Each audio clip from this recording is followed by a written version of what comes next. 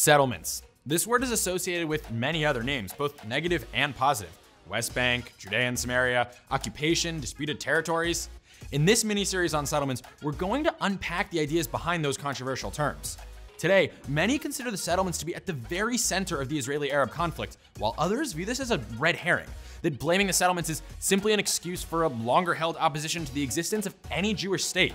We'll explore all that, but in the first episode of this 5-part series, let's dive into some of the more fundamental questions, like what are settlements and how did they come to be?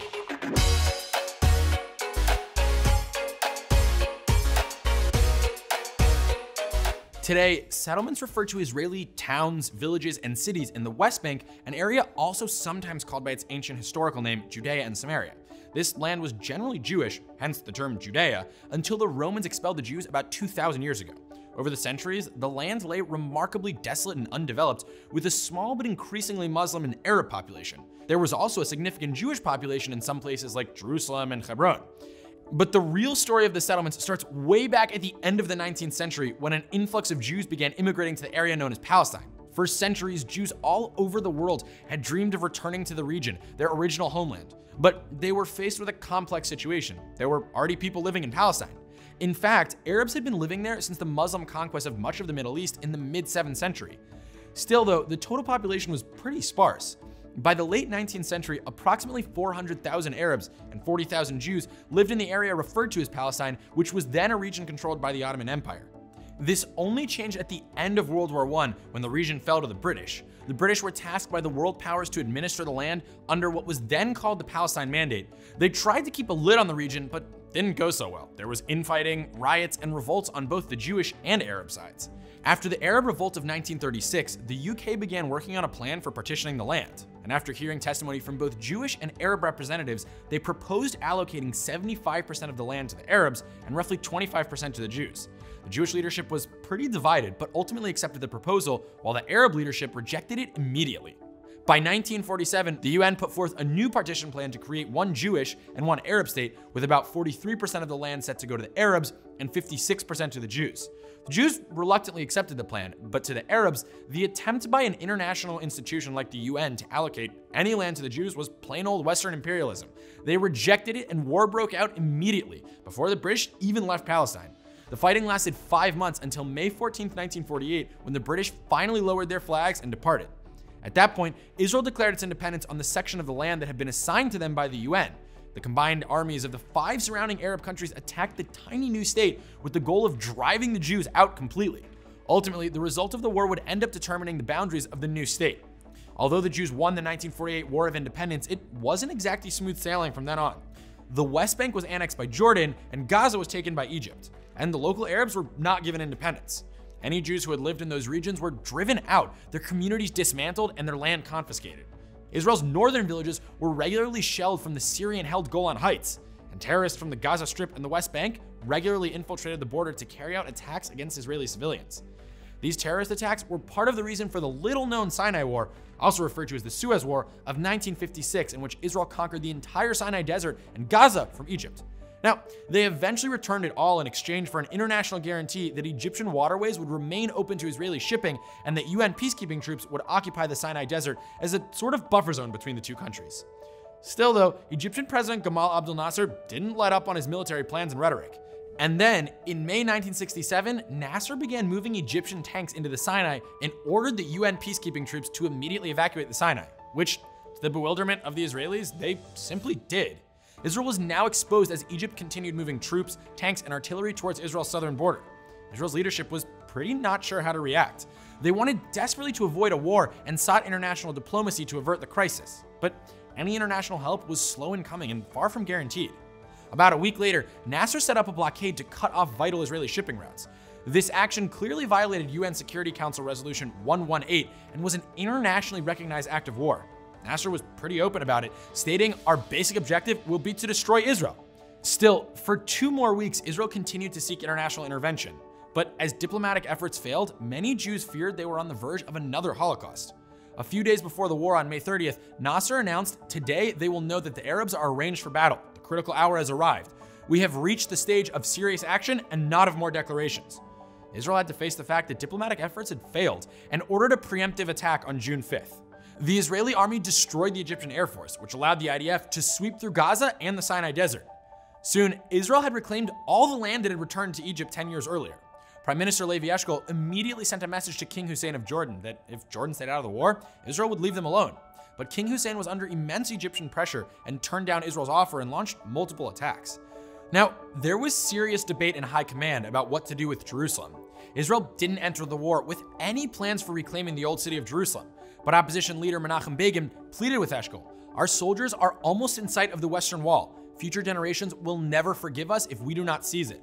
Eshkol agreed, and Israeli troops crossed the 1948 armistice lines, fighting their way to the strategic Mount Scopus overlooking the Old City.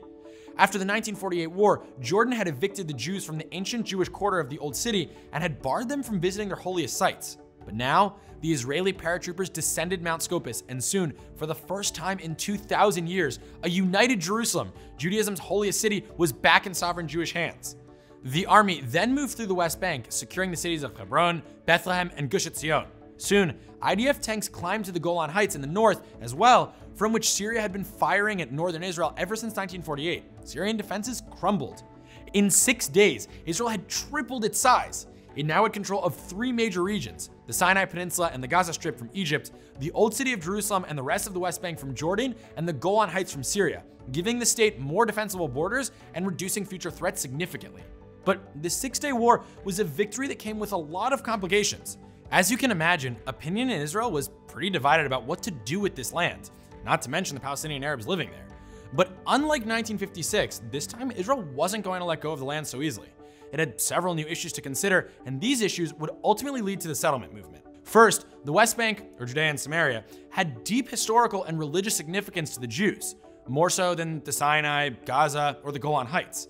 Israelis felt they had a unique claim to the heartland and birthplace of the Jewish people.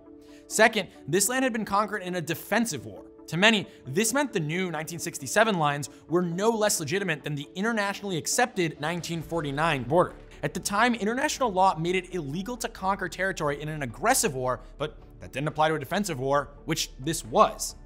Israelis had faced the annihilation of their state, and now they had won. Only 20 years after the Holocaust, Israelis felt that they had finally achieved the promise of never again. And to solidify this promise, many were moved to settle the newly acquired lands. A third consideration was that much of the land Israel had conquered had no previous Palestinian independence. The West Bank, for example, had been occupied by Jordan ever since 1948. Israelis now asked themselves, why should they return land to Jordan, an enemy country that had no legitimate claim to it? A fourth major consideration was the trade-off between security and hopes for peace. When Jordan occupied the West Bank highlands, Israel's narrow width made it possible for an attacking country to easily cut the country in half. But now, with the West Bank in Jewish hands, Israel was much wider. Meanwhile, holding Gaza and the Sinai in the south, and the Golan Heights in the north as security buffers helped prevent the terrorists and artillery shelling Israel had faced since its founding. Many Israelis felt they could not give up this degree of security without some guarantee of peace, and military analysts agreed. And some felt that by settling the land and forming blocks or communities, they would both enhance security by their presence and make it difficult for the Israeli government to ever relinquish land that they saw as vital to that security. Which brings us to the other side of the equation, the hope that by holding on to the territories, Israel would have powerful bargaining chips that it could eventually exchange for peace. These hopes turned out to be irrelevant at that time because 3 months after Israel's victory, Arab leaders passed the Khartoum Resolution, famous for its 3 no's. No peace with Israel, no recognition of Israel, and no negotiation with Israel. So, for now, the land would remain disputed or occupied depending on who you ask. To many, since there had been an Arab population in parts of the region for centuries, they should be entitled to self-rule even if they didn't have it in the past. To them, the disputed lands are occupied. On the other hand, those who viewed these territories as vital for security, as being won in a defensive war, as having a deep historical Jewish connection, and as having had no previous Palestinian Arab sovereignty, those people viewed the word occupation to be way off base. So, with the land in Israel's hands and Arab rejection of any negotiations for peace, new developments began. For a long time, Zionism's pioneering spirit of settling the land had been secular. But now, there was a new frontier, and one with so much religious significance in the heartland of the biblical homeland. Soon, a new group of religious Zionist pioneers would take the helm. Through them, the settler movement would be infused with and fueled by religious passion and faith. Many religious Jews saw this as a historic moment they couldn't possibly ignore, the dawn of the Jewish return after long exile described by the ancient prophets. But this settlement movement was still going strong too, and the first place they chose to resettle was Kfar Etzion in the Judean hills. The Jewish community of Kfar Etzion had been massacred in the War of 1948. The settlers arriving now in 1967 were the children of those who had been massacred. They were literally returning home to the place where many of them had been born. Meanwhile, the religious settlement movement continued to grow, and in 1974 formed a political entity known as Gush Emonim, or the Bloc of the Faithful. Fueled by the newfound pride of being able to live in all of their ancient homeland and brimming with euphoric hope, Gush Emonim continued to settle communities in Judea and Samaria. But in the words of author Daniel Gordis, there was a sense that the conquest was more complicated than the euphoria suggested. We'll explore these complications in later episodes, starting with a crucial question. What exactly is the Jewish connection to the land that has fueled the settlement movement, and why does it seem to hold so much influence? For now, thanks for watching.